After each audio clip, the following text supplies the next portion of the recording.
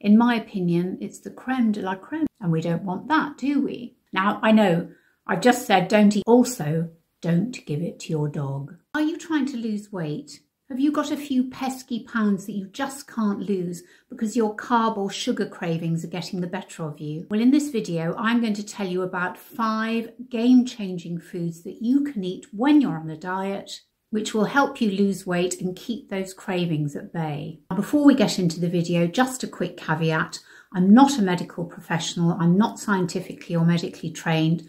I'm just an over 60 woman who wants to keep her weight in check and stay healthy well into her 70s and beyond. And just a quick warning that some of these foods are not suitable for vegans, although they are suitable for vegetarians. And all the research that I've used to compile this video will be listed and linked below. So without further ado, let's crack on. So let's start with xylitol or erythritol. Now, xylitol is an ingredient found in chewing gum, which is how I discovered it. Partly because I was looking for something that wasn't stevia or one of those other sugar substitutes like aspartame, because I can taste them a mile off. I wanted something that tasted like sugar but without the calories. And having examined my favourite chewing gum in great detail, I discovered that xylitol was the key ingredient.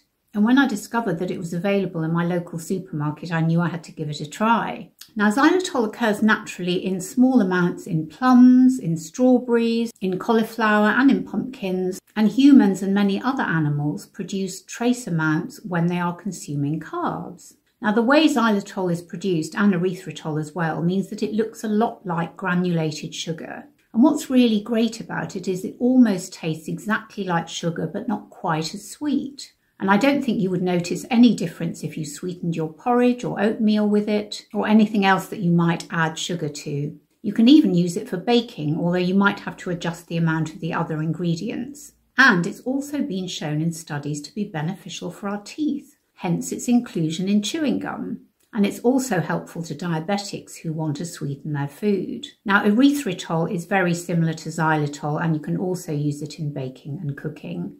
I do have a sweet tooth, although it is lessening a little as I get older. And if I'm really craving something sweet, I will have some yoghurt poured over some frozen fruit, of which more later, and sprinkled with some xylitol, and that just does the trick. Now, a couple of things to note about xylitol. Don't overdo it, as it can cause some unpleasant side effects of the stomach, if you know what I mean. Also, don't give it to your dog. Now, the next food I want to talk about, which will help you when you're on a diet, is frozen fruit. Now, let me tell you why. About 15 years ago, I went to a diet specialist and she recommended freezing medjool dates. Now, I actually actively dislike those kind of dates, but I thought I'd try some other frozen fruit. And oh my gosh, what a discovery. For example, frozen bananas. So yummy with Greek yogurt, and more of that later too. Or frozen raspberries or blueberries with my morning muesli. Or even frozen grapes or cherries in the summer when you're looking for a cooling snack. Now, why do I say frozen fruit and not the unfrozen variety? Well, for 2 reasons really. One is because the fruit often tastes better when it's frozen. So for example, when you buy fresh blueberries or fresh raspberries, you often find that there are a few that are a bit mushy, a little bit soft, a little bit tasteless. Whereas if you freeze all the fruit as soon as you buy it, and by the way, only freeze your own fruit, don't buy the frozen variety because they're much too watery. If you buy fresh fruit and freeze it yourself, it tastes so much better.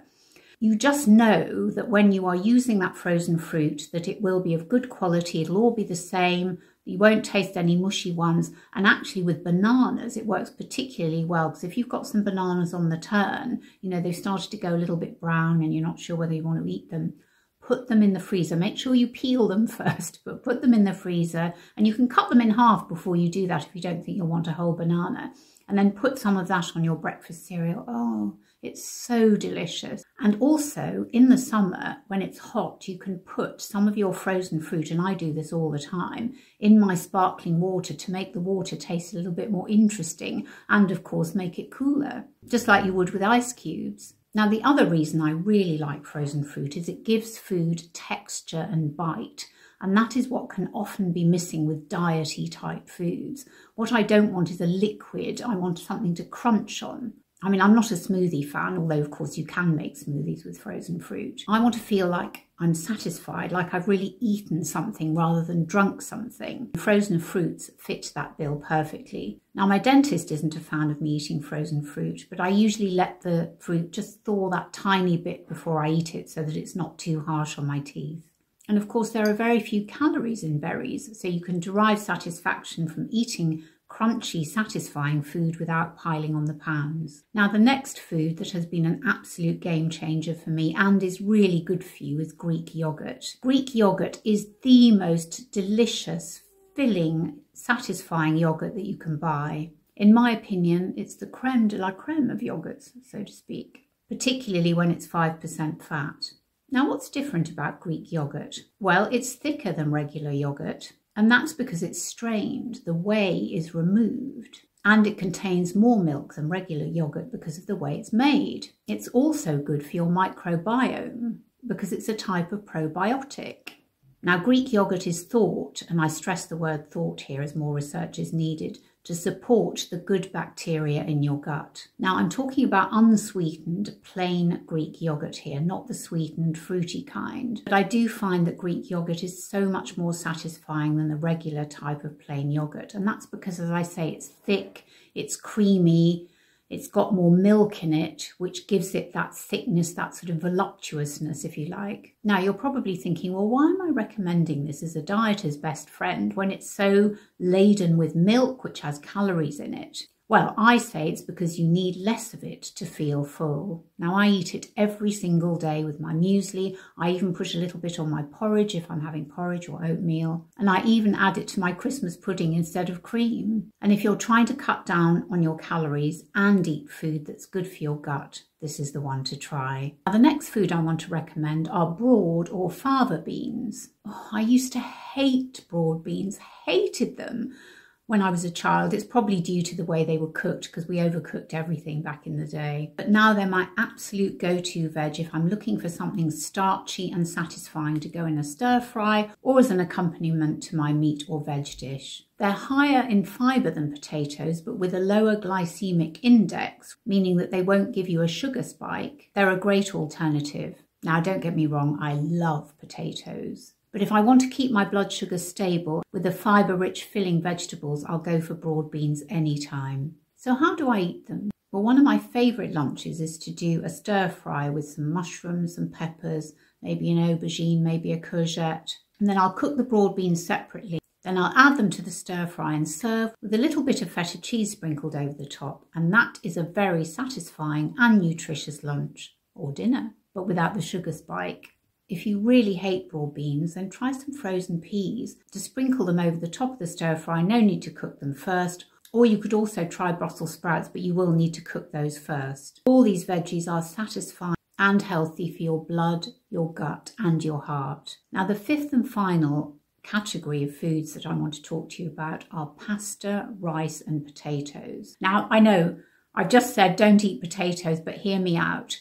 Some small studies are showing that if you pre-cook potatoes, rice and pasta, and actually frozen bread, if you toast that straight from frozen, it cuts down on the glucose in your blood that would normally be caused by you eating that type of food. Now, why is that a good thing? Well, a spike in our blood sugar levels can cause us all sorts of problems. Too much sugar in your blood thickens it and causes a sugar rush, followed by a sugar crash, causing cravings and tiredness. Now, to quote from MD Anderson's Cancer Centre, in the long term, repeated spikes in your blood sugar can cause heart problems, kidney problems, problems with your eyesight, and nerve issues like neuropathy, where you lose feelings in your fingers and toes. And we don't want that, do we? But since most of us love potatoes, pasta, rice, and bread, it makes sense to try this method because we don't want to give them up if we don't have to. Why not eat them once cooled and reheated? This is what I do on most days. So, for example, if I'm cooking some pasta for me and my husband, I'll cook my pasta in advance.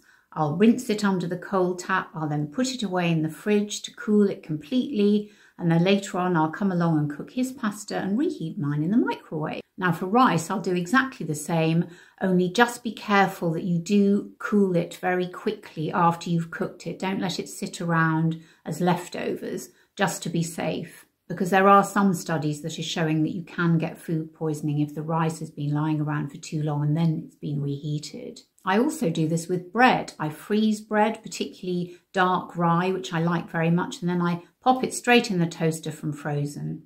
So there you have it. Those are my 5 game changers for keeping your weight down and staying healthy and well. So what do you think? Would you try any of these? Do you try them? What tips and tricks do you use to try and keep your weight healthy and stable? Let me know in the comments below. And if you've enjoyed this video, please consider subscribing to my channel, giving it a thumbs up and hitting the notification bell. I'd be so grateful. It really helps support my small channel. And thanks again so much for watching. It means the absolute world to me. And I look forward to seeing you on my next video. Bye.